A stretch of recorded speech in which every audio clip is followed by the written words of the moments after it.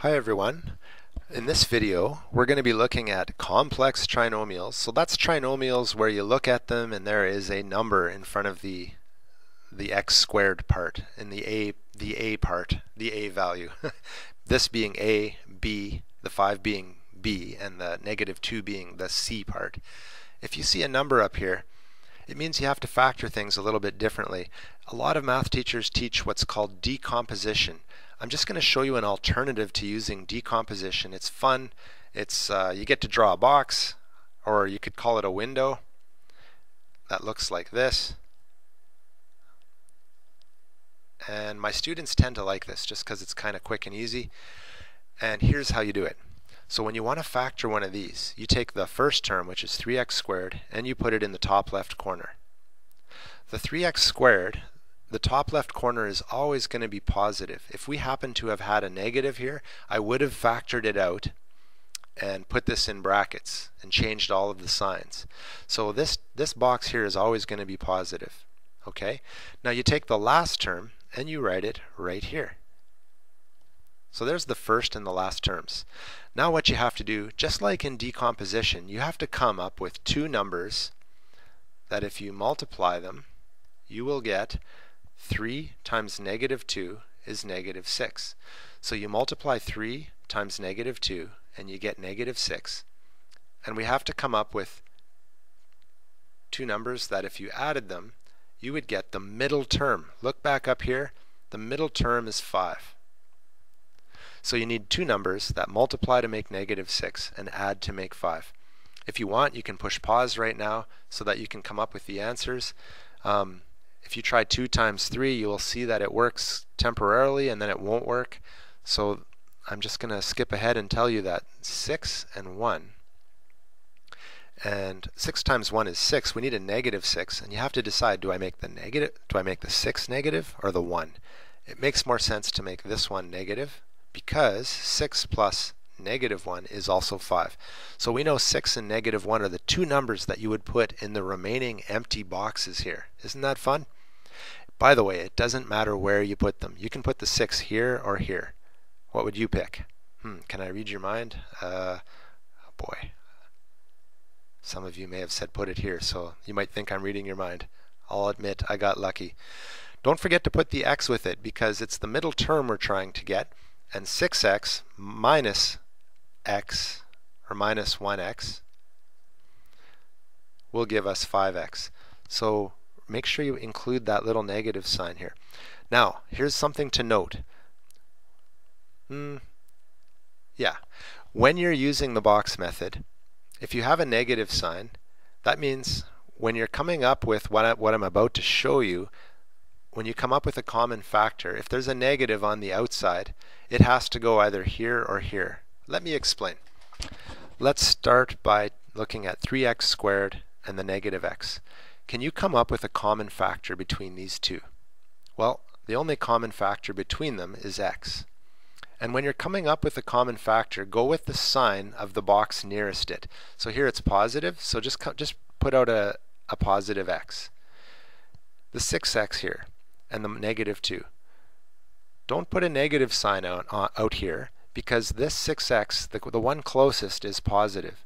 So in other words, just think, what 6 and -2, what's the greatest common factor between those two?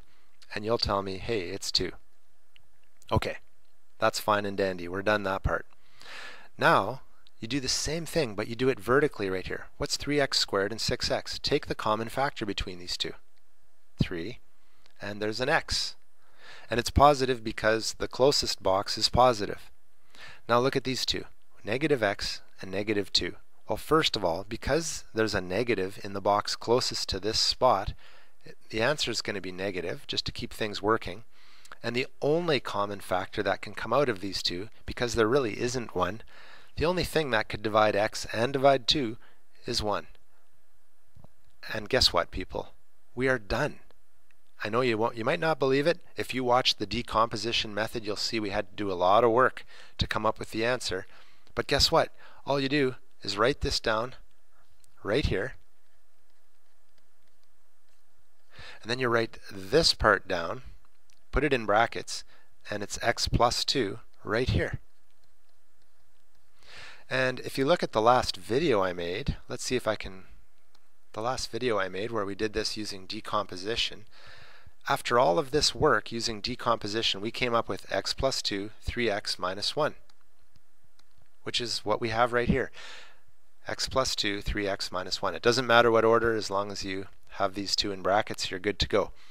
So in my opinion, this way used less space, it was quicker, and it was kind of fun, right, drawing this little box or this window. I should call it the window method. Now just to make sure you got this, I have two more examples to try, and let's see if we can do this. And if you want to push pause, you can, just to make sure you're really catching on. So you start by drawing a box, and by the way, when you're doing these questions, always start by making sure there's no common factor to begin with. And I see a 6, a 7, and a 5. There's no common factor amongst these. So I can keep going with this box method right here. Now if you remember, we're going to write the first term right here. You write the last term right there. And then multiply these two. 6 times 5 is 30, and it's a negative 30. So what numbers multiply to make negative 30, but add to make the middle term? Look over here, it's the 7.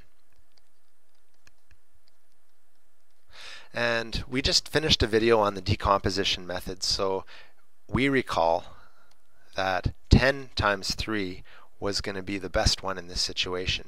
10 times 3. And it would be a negative 3 because we need a negative 30. And if you go 10 plus negative 3, you get 7. So 10 and negative 3 happen to be the best two numbers right here. Okay? So I'm going to write, this time should I write the 10 here instead? Would that be okay? And don't forget the x, okay? It goes along with it. And over here we're going to put the negative 3. Don't forget the x. Okay. And I see, I'm going to move this all over a little bit. I'll move it down there because we need this space to do the box method. Alright, so here we go. Let's look for the common factors between 6x squared and 10x. What number could divide 6 and 10? Well, 2 would be the only one I can think of, and there's an x in both of them, so let's take the x out. This one here, remember there's a negative sign in the box closest to this. So we're going to put the negative sign first, and can 3 and 5, do they have a common factor? They do not. So I'm just going to write that famous 1. The 1 can always be put here if there's no common factor between the two. Then do it vertically. I see we could take out a 3. By the way, it's a positive 3 because this box is positive right here, the closest one, and there's an x. And we have 10x and negative 5, so the best number we can pull out of those would be 5. It would be positive because this box is positive. And there's no x, so it's just 5. And guess what, people? Once again, we are done this question. It's just so quick.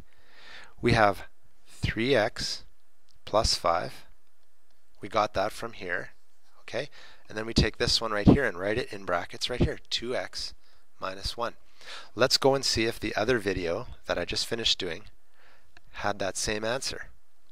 3x plus 5, 2x minus 1. 3x plus 5, 2x minus 1. Man, this is pretty fun and pretty quick. Have I convinced you yet that the box method is more fun? Or funner? I'm allowed to say funner because math teachers aren't supposed to be on top of their correct grammar. Let's do one more question together. And remember the very first step, people. If we didn't do this first step, none of this would work. You have to look and see, is there a common factor to begin with? If there is, then take that common factor out right now, and there is.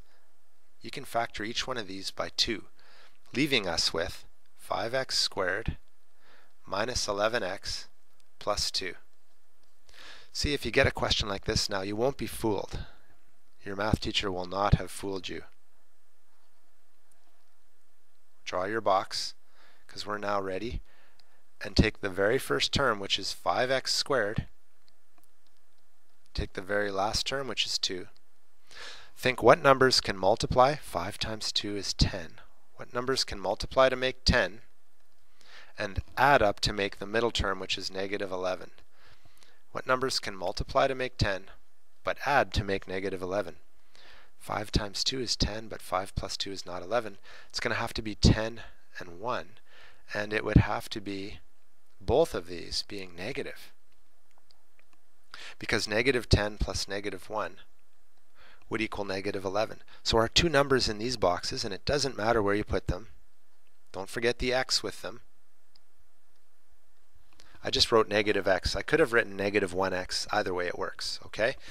Now what we're going to do is come up with the common factors, and we're done. So the box method is super quick. I'll put that down here once again. And let me come up with the common factors. 5x squared and negative x. The only common factor is x. 10x, negative 10x, by the way, it's a negative sign. Negative 10x and 2, the only common factor there is 2. You could divide them each by 2. But it's a negative 2 because the closest box to it has a negative sign. Be very careful. 5x squared and negative 10x, do the vertical common factor. You could take out a 5 and also an x. And over here we have negative, because see this box has a negative, and there's no common factor besides a 1. And now we're done the question, people. Don't forget the 2 in the front. We cannot forget that. And 5x minus 1, x minus 2, and let's go and verify if the decomposition method gave us that same answer. I had to do, look how much work I had to do to get to that answer. Anyway, I guess it wasn't that much work.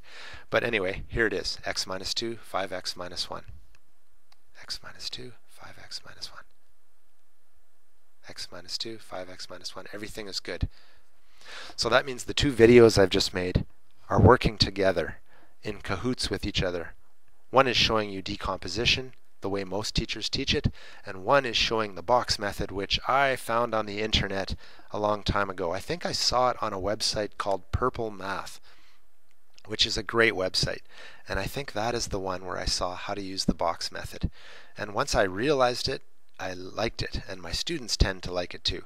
So I offer you this as a choice. And I don't know if your teacher will allow it, but hey, most will. Have a great day, everyone, and thank you for watching.